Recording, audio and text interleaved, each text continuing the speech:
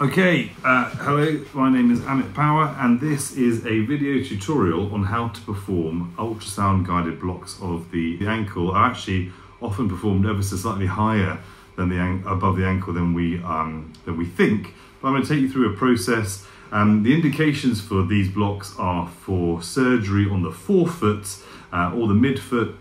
And you can use it as analgesia or as anesthesia.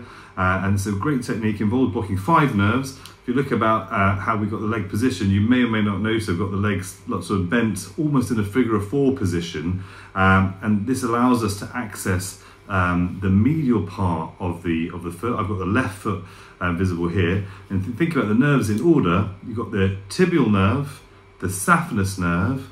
If I straighten the leg, you've got the deep perineal, the superficial perineal, and the seral nerve. All nerves except for the saphenous have derived from the sciatic nerve. So I'm going to start off with a high frequency linear probe. I'm going to place that on the ankle, and I've got the screen oriented. Let me see if I can introduce a little pointer to this now. So here we go. I've got the screen oriented. So here, this is on the right hand side of the screen is anterior, and the left hand side of the screen is posterior. And on the right hand side of the screen, you can see a very obvious bright white bright white line with a dropout artifact. That means we're looking at bone. This is the medial malleolus, and this is the tibia. And immediately posterior to the tibia is the tendon of tibialis posterior. So you've got tibia, immediately posterior to the tibia, you've got the tendon of tibialis posterior. And then there's people use this acronym Tom, Dick and Harry. Dick relates to flexor digitorum longus, which is the structure over here, and behind here, over here, you've got flexor hallucis longus. Now, if I increase the pressure, release the pressure, hopefully you'll be aware that you can see some veins compressible. I'll point those veins out here, one vein there, and there, right where the circle is hovering over, that is the posterior tibial artery. Now, I'm cautious to call it the posterior tibial artery because we do have an anterior tibial artery, but the nerve that lies in close proximity to this is not called the posterior tibial nerve, it's simply called the tibial nerve. Now, in the majority of your patients, when you scan, you get this view of the tibia, tibialis posterior, flexor digitorum longus, flexor hallucis longus over here. You'll see the artery in 2 veins, and posterior to the artery, you'll see the tibial nerve. Now, in this model, interestingly, the tibial nerve is lying anterior to the tibial vessels. Now you can see the structure over here. I'm pointing to it. It's a honeycomb structure. I'm going to drop the depth so we focus our attention on just what we're interested on now. So I'm looking at this area right in front of the tibial artery, and then I'm going to scan up the leg. And as I scan up the leg, I want you to watch what's happening to this structure. This structure's here. It's going to swing round so it lies posterior to the artery. So we're going to keep going up the leg. There it is, and you're going to see it's just starting to move around. Try and make good contact with the skin. So it's got to this point here where the nerve is actually sitting underneath the tibial artery. If I keep going up the leg, it's only at this point, if I remove the marker out of the way, bring the gain down a bit to try and emphasize that, you can hopefully start to appreciate the tibial nerve has moved over here. Just trying the gain up a bit. What I want you to appreciate is that actually where the probe is positioned now is some distance away from what we would consider the ankle. Come down a little bit more, and there hopefully you can visualize the tibial nerve fairly clearly demonstrated over here. So one of the reasons why we tend to do the block slightly further away from the ankle is you get a little bit more tissue, and you're not going through narrow areas of skin. You've got a little bit more padding of the muscle where the tendons become muscle. You've got a couple of different approaches. You can approach anteriorly, but one of the advantages, if you imagine the other leg lying underneath here, and you had this leg positioned in a figure of 4, you could actually bring your needle in behind, in plane. So that needle is coming in from the back. You can see the pressure on the screen. These are also anisotropic nerves. As I change the tilt, you can notice the nerve becomes more and less visible, but hopefully you can appreciate it's a sizable nerve. We tend to block it first. It takes the largest volume of local anesthetic, about 4 to 5 mils. It takes the longest to cook, so we tend to block it first. So having finished the tibial nerve, we can then now move a little bit more anteriorly. So I'm going to move now across onto the medial malleolus itself. I'm going to release the pressure, and as if by magic, right on top of the medial malleolus, and try and adjust my pressure, you can see that the long saphenous or great saphenous vein. Now, in the majority of cases, to block the saphenous nerve, which is the next nerve as we come round, all we need to do is to put local anesthetic around the vein, do a perivenous injection. Sometimes, as you scan a little bit more proximally, you can start to visualize the structure. It may be that there's something sitting over here, but you know what? I'm not a betting man. If I saw a nice vein over there, which the marker is over, I'll move it out of the way.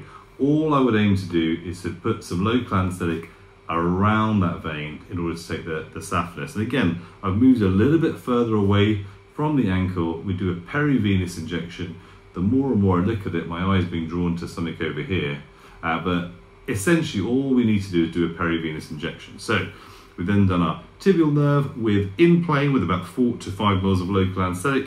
The saphenous nerve around the saphenous vein, potentially with 1 to 2 cc's of local anesthetic, really not very much. And now we're going to move across to the anterior aspect of the ankle. So the next nerve that we're looking for is a deep perineal.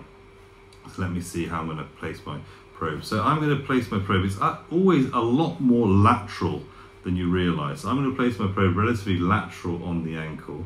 And I've placed it sort of, I guess, where you consider the ankle joint to be if you move the foot around here. And if we just relax the foot in a relatively neutral position, I'm going to use a relatively large amount of force, and hopefully as I'm doing that you can see the dorsalis, or this is actually the anterior tibial artery before it goes down onto the foot to become the dorsalis pedis, which you're seeing over here. So I'm going to be scanning over the surface of the tibia, and we're looking for a very obvious artery. If I release the pressure, you see that it's common veins lying either side of it. Now the challenge is to work out where you can see the deep perineal nerve. So if I scan up and down, as I'm starting to scan down, hopefully you're starting to appreciate there's a structure right over here. This is the deep perineal nerve. It's right next to the veins, and often as you scan up and down the leg, you'll see the nerve move over the blood vessels. So let's go up the leg a bit. The nerve is lying on the right hand side of the screen. The right hand side of the screen is lateral, and as I'm going up the leg, it's not going to move. There you go. But certainly you can see this nerve-like structure. As I'm going down, it's still staying relatively close to the vessels, but you've got the nerve lying right over here. So again, ideally you would visualize this nerve. If you don't visualize the nerve, just putting a couple of mils of local anesthetic around it would be all that you need to do. But the nice thing is use a bit of pressure, identify the deep perineal nerve, and you only need, the needle here is coming from the right hand side of the screen, or the medial, so don't give yourself too much distance to traverse, but you need a couple of mils of local anesthetic. It's really important you try to visualize that nerve. So that's tibial, saphenous, deep perineal. The next nerve we're going to block is the superficial perineal. I've very kindly got our model to turn his leg slightly to the, so I can access the lateral aspect. I'm going to switch hands here so you can demonstrate. I'm going to place the probe over the lateral aspect of the leg, and we're aiming to look for the superficial perineal nerve. When you place the probe on the lateral aspect of the bed, or sorry, when you place the probe on the lateral aspect of the leg, the first bone you'll identify will of course be the fibula. It's the lateral malleolus. I've got it oriented so that the left-hand side of the screen is anterior, the right side of the screen is posterior. And I'm going to start to scan up the leg until I see that tibia, that fibula form essentially like a shark's fin. Now that shark's fin will start to point to the nerve.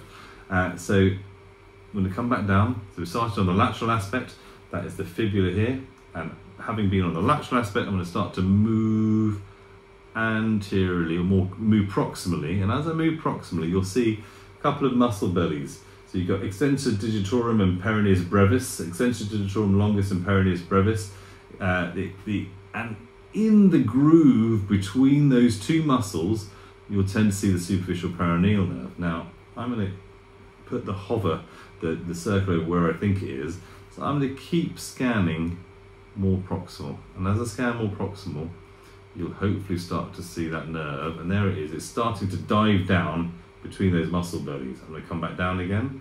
And as I scan distally, you'd expect to see that nerve, which is accompanied with a blood vessel. You can just see that blood vessel pulsating away right underneath here. This is a superficial perineum. As I scan distally, it's going to pop up above this crural fascia. I'm going to drop the gain a little bit here. And it's going to split into small branches. So this is the superficial perineal nerve. It's just about to start splitting here into small branches. There, it's separated into small branches. You can just see it over here. I'm now going to go back up. And you're going to see it's going to sit between extensor digitorum longus and peroneus brevis. It's sandwiched between those two muscle bellies over there. And keep going more proximal. And as I go more proximal, I'm going to change the tilt. Again, these nerves are anisotropic. You go right the way up, and you'll see it's going to start to dive down between those two muscle bellies. I'm trying to make contact with the skin the whole time. But there is the superficial perineal nerve. So again, where would I block it? I'd block it coming anteriorly from this side, aiming to get local anesthetic just deep to the fascia. Some people will block it as it becomes superficial and crosses the crural fascia. I like to block it in that gap over there. I use an in-plane technique, and I would use about 1 to 2 cc's of local anesthetic. Essentially all you need to do, all you need to surround it. The final nerve we're going to block is really posterior over here. And some people will block this nerve with the patient in the lateral position. This is the seral nerve. In order to identify the seral nerve, the main landmark we're looking for here is the short saphenous vein. So right in the center of the screen, and you can see how posterior I am. I'm right posterior. That's the short saphenous vein. It's compressible. If I use a lot of pressure, it disappears. If I relax, it comes back. And if I remove the marker, you'll see a structure right next to it. That is the seral nerve, which is lying right next to the short saphenous. I'm going to remove that from the screen.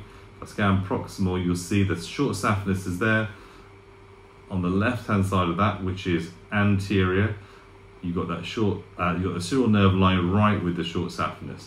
Now you'll notice when you're scanning for veins, you can't use too much pressure. If you use too much pressure, you cause compression of the vein. You don't see it, but you've got to apply just enough pressure when you're scanning around a narrow part of the body to ensure you've got decent probe contact. But what I want to emphasize is just how far posterior around the ankle I've had to get that short saphenous. Now I'm going to stop with the probe there. When would I block the seral nerve? Well, I block the seral nerve when I'm sure I'm operating on the lateral aspect of the foot, the small toe, anything on the 5th metatarsal, or if I'm doing a wake foot and ankle surgery because contact with metal or retractors, or sometimes they put holding stitches over here. If you don't block this area, the patient will feel it. But that's everything in a nutshell.